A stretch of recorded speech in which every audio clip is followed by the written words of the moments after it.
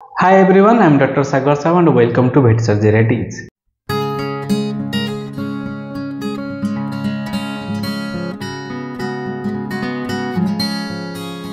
So today we will be discussing the volatile anesthetics, another lecture in anesthesiology class, and you know that we are studying the inhalant anesthetics. Previous two classes we have studied the breathing circuits and the anesthetic machine. Today we will be discussing about the volatile anesthetics, and the coming class we will be discussing about the gaseous anesthetics. Okay, before going to this class, please do subscribe to the channel if you find these contents are very useful, and also you can follow me in Facebook, Instagram and Twitter. Okay, these are some formalities I usually do. So coming to our main topic, that is volatile anesthetics. You see, I have ranked all these inhalant anesthetics on the basis of their year of discovery. Okay, there are many more, but you don't need to know everything. Just remember this much. This will be enough. Okay, so first one, this one is halothane. This is methoxyfluorine. This is N-fluorine. This is isofluorine. This is desfluorine. This is sevofluorine. You will find fluorination or fluoride ion in all those molecules: methoxyfluorine, N-fluorine, isofluorine, desfluorine, and sevofluorine. Fluoride ion provides stability, that is why they are added. Okay, so one more thing, the newer generation volatile anesthetics are isofluorine, desfluorine and sevofluorine. If I am using that, the newer anesthetics or newer volatile anesthetics have less side effects. You should know that I am talking about isofluorine, desfluorine and sevofluorine. Okay, now if you are following my anesthesiology lectures, you will find after this the mechanism of action, but there are no definitive mechanism of action, or can say the exact mechanism of action is not yet known for the volatile anesthetics. But you see, when the EEG study was conducted, electroencephalogram, the studies were conducted, it was found that inhaled anesthetics produce silent EEG. Okay, so by that they are assuming that it produces the CNS depression. I will discuss about the effects on CNS. It reduces the oxygen consumption. When there will be hypoxia, brain will enter into sleep. Okay, so those are related, but most important is produces silent EEG, electroencephalogram. Okay, graph. Now the pharmacodynamics. Okay, straight coming to the pharmacodynamics. This is the effect on the nervous system. Okay, first one is epileptogenic potential, that is the potential to produce epilepsy, or you can say convulsion. Most dangerous, or you can say most potent, is N-fluorine, which produces the epilepsy. There are some reports regarding the sevofluorine, but there is minimum report on isofluorine. In fact, the isofluorine suppresses the seizure activity. Okay, next it reduces the cerebral metabolic rate by reducing the oxygen consumption by the brain tissues. That is why when there will be hypoxia, you will definitely enter into sleep mode. You will find no change, or you can say slightly increase in cerebral blood flow. Okay, next it increases the ICP, that is intracranial pressure. These are some effects you need to remember. Okay, while if there is some meningitis where there is already high intracranial pressures, you have to use volatile anesthetics very cautiously. Okay, another property of inhalant, or you can say volatile inhalant anesthetics, are anti-analgesic property. It means at low alveolar concentration, that means when the animal is usually when in recovery stage, the MAC or minimum alveolar concentration, or you can say simply alveolar concentration, will start to decrease. At that period of time, the animal will feel sensitive to pain, or you can say the pain sensation will be more. That is why this property is known as anti-analgesic. It acts against the analgesia, but most of the time you will be providing some analgesics, whether NSAID or opioid, like that. You may not find this effect very fluently, or you can say very accurately. Next system is our respiratory system.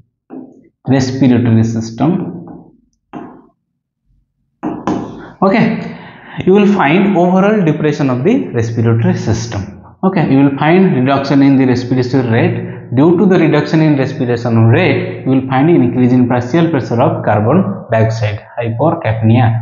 Okay, next it has the volatile anesthetics have bronchodilation properties. Okay, most potent one is halothane. Although all the newer generation anesthetics, that is iso, des and sevoflurane, they also have these bronchodilation properties, but halothane is the most potent one. Next, airway irritation. You see, this airway irritation is not much of used in veterinary anesthesiology, but you should know what this is. What is airway irritation? When you are inducing with inhalant anesthetics. Okay, there will be mask or pet's mouth or like that. Okay, when you are inducing, especially when you are inducing, if this inhalant anesthetic, volatile inhalant anesthetics causes any kind of airway irritation, the patient will not comply to the anesthesia, or you can say the induction will not or never be smooth. That is why this phenomenon is there. This is studied in humans. Okay, so desflurane is the most irritant one, and the least one is the isoflurane. Okay, so it is not usually practiced in veterinary anesthesiology because the veterinary patients are usually injectable anesthetized. Okay, usually they are given injectable anesthetic prior to the maintenance with the isoflurane. Inhalant anesthetics in veterinary anesthesiology is usually for maintenance. Okay, next is the cardiovascular system, one of the most important system, cardiovascular system. Okay, we will find the volatile inhalant anesthetic causing the myocardial depression. Due to the depression of the myocardium, we will find less stroke volume, and in turn it will reduce the cardiac output. Halothane is the most potent one. This is the old generation anesthetic. You can say this is the first inhalant anesthetic to be most popular one. So the effects of halothanes are very much vigorously studied. Okay, so now it is not used. Now it's isoflurane or sevoflurane. Next, you will find heart rate to be unchanged. It does not change the heart rate. It will reduce the arterial blood pressure, and one of the most important effect is it sensitizes to arrhythmogenicity effect of the catecholamines. Catecholamines means epinephrine and the norepinephrine. That is why when the animal will be under surgical stress, the catecholamines will be released. Okay, so when you are using the inhalant anesthetic, it may sensitize to heart to arrhythmia by these catecholamines. So you have to very careful. Okay, so you have to provide proper anesthesia with opiates like that, so that surgical stress will be minimized. Next, the ranking, the most potent. This is the old one. You will find very much more side effects of the old anesthetics. Okay, halothane. Next is methoxyflurane, which is nearly equal to the enflurane. The newer anesthetics, the iso, des and sevo, they have very minimum arrhythmogenicity effect of these catecholamines. Okay, so they are much safer than the older one. Oh, you know, may not or you know need not to be worried when you are using the iso, des and sevo towards the arrhythmia effect of the catecholamines. Next, this is urinary system effects on the urinary system, especially kidney. Okay, here you can find some questions, or you can say some short questions like that. You see, the cardiac output is decreased. When the cardiac output will be decreased, you will find a decreased renal blood flow and also in turn GFR, glomerular filtration rate. This is the question someone may ask. Methoxyflurane, among all the inhalant anesthetics, methoxyflurane is the most nephrotoxic. Why? Methoxyflurane undergoes biotransformation in liver as well as kidney. Okay, how it goes on under the biotransformation? Under biotransformation, you will find the process known as defluorination. It means the fluoride ion will be removed. Through this process, the fluoride ions are released. These fluoride ions are nephrotoxic, or you can say they produce injury to this kidney. You see, there are also reports regarding the sevoflurane, which also have the properties, or you can say they also undergoes defluorination. But the thing is, the sevoflurane does not go defluorination in kidney; it only goes in liver. So the effect on the kidney is minimized. Okay, so that is why the methoxyflurane is more nephrotoxic, or the most nephrotoxic among all the inhalant anesthetics. Okay, next, one of the most important, or you can say this is a very recent concept regarding the sevoflurane, the reaction of sevoflurane. You see, in inhalant anesthetics, you will find a carbon dioxide reabsorber. If you do not know what is carbon dioxide reabsorber, or if you are watching this video for first time, do go to the breathing circuit. Okay, I will give the link in the description. Sorry. So you will find what is a CO2 reabsorber or CO2 absorber. simply CO2 absorber. What it does, when sevoflurane passes through this CO2 absorber, it reacts with this CO2 absorber. Usually you will find soda lime or bara lime as CO2 absorber. Okay, these two are very common one. So it reacts with these to produce a substance is known as compound A. This compound A, when it is inhalant to the patient circuit or inhalant in the patient, it may cause some nephrotoxic effect. Although this effect is not so much profound in veterinary patients or is yet to established in veterinary patients, but this study is basically from the human anesthesiology. Okay, so you need to remember this one. It may come in future regarding the veterinary references, but it is basically the human reference.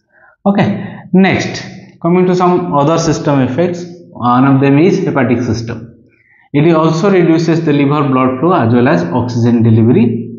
Remember, these effects are most profound when you are using for a prolonged period or a prolonged surgery. You are using this.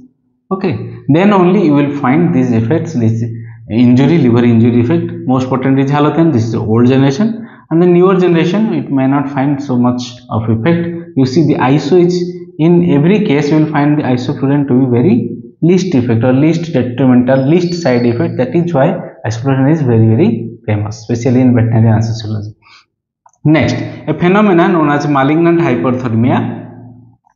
This malignant hyperthermia is reported in basically swines.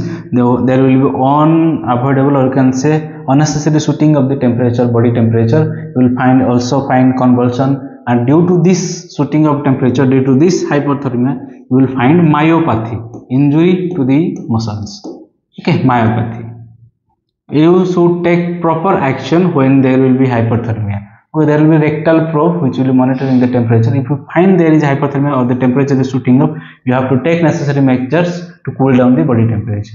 Or sometimes you may use dantrolene. This is a muscle relaxant prophylactically, so that there will be no hyperthermia. Or less muscle activity means there will be less body temperature, shooting up body temperature.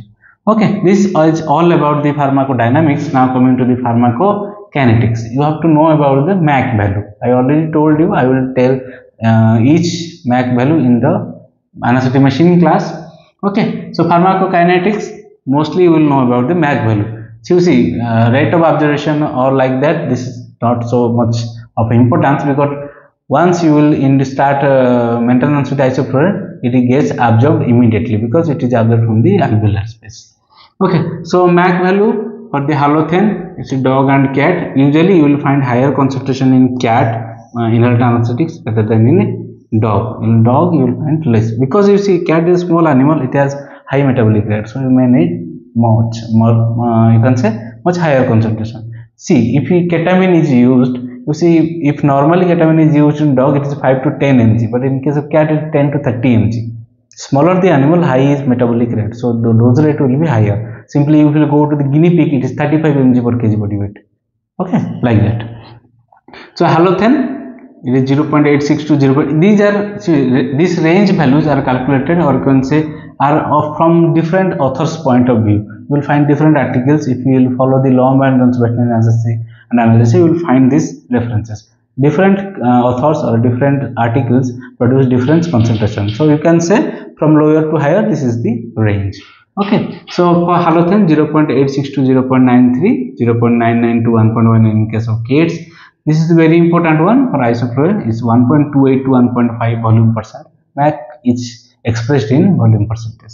For cat, it is 1.28 to 2.21. You see, slightly higher than the dog. Similarly, for desflurane, 7.2 to 8.19 percentage, 9.79 to 10.27 in case of cats. And sevoflurane for dogs is 2.1 to 2.36, and in case of cats, it is 2.58 to 3.41. This is only MAC value, minimum alveolar concentration. You have to adjust your knob like that. You may start with 1.2%, and you will check for the reflexes, different reflexes. If you do not know about the reflexes, there is a class in stages of anesthesia. I will give the link in the description. You can check that also. So you have to check all those reflexes. You will find a suitable concentration under which there will be no reflexes. Okay, that is your concentration.